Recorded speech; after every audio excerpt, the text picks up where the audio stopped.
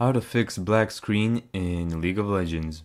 Now, much like any other game, a black screen in a game can be caused by a lot of different issues. But in League of Legends, I found that this one trick works for the majority of people.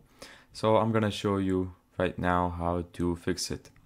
Right click on the League of Legends icon, go to Properties.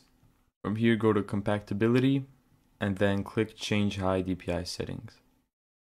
From here, check Override High DPI Scaling Behavior.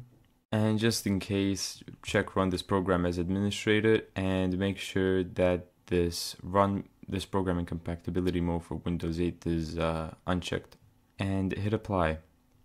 Now, if it still doesn't work, make sure you restart your computer and then it probably will work. Thank you so much for watching this video. If you found this tutorial helpful, make sure to give it a thumbs up and subscribe. And as always, see you in the next video.